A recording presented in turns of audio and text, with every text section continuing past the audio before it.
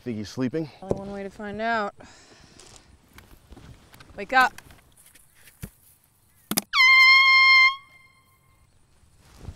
No, wait.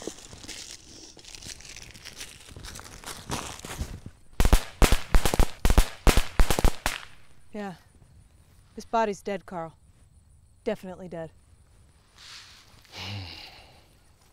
Excellent detective work. Couldn't have done it without you. Ah, small marking on his cheek. Should probably touch it. I'll get my gloves. No. You gotta feel the skin on your skin.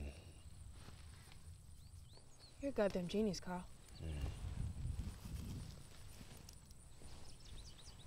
What's the significance of the Y?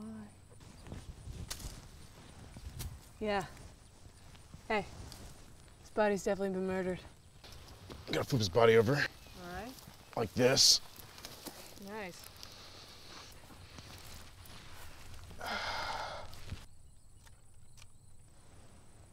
Grab another picture.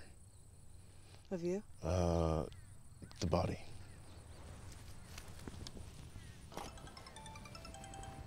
Answer your phone. It's not my phone. Huh. I call dibs. No. You answered the last victim's phone. Hello? Hello? You go. Can you hear me? No, that's totally fine. You go first. You go first. No, you go. It's your turn. Hello? Okay, I'll start. I'll just go. Hello. By now you have found my victim. Victim? Who is this? I just said, by now you have found my victim. Like my victim. Like the victim's mine. No. I'm the detective. I call the shots here. What does that even mean? It means respect the badge. Just listen. My name is the Acronym Killer. I have murdered my first victim, and there will be more. Now to find me, I'm located... Hey, can you wait just 1 second for me? Yeah, that's fine. This guy says he's the killer. What a joke. Tell him prank calling a federal detective is also a federal offense. We can have carted away. Prank calling a detective is a federal offense.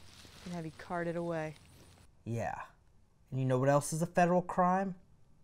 Murder. And I did it.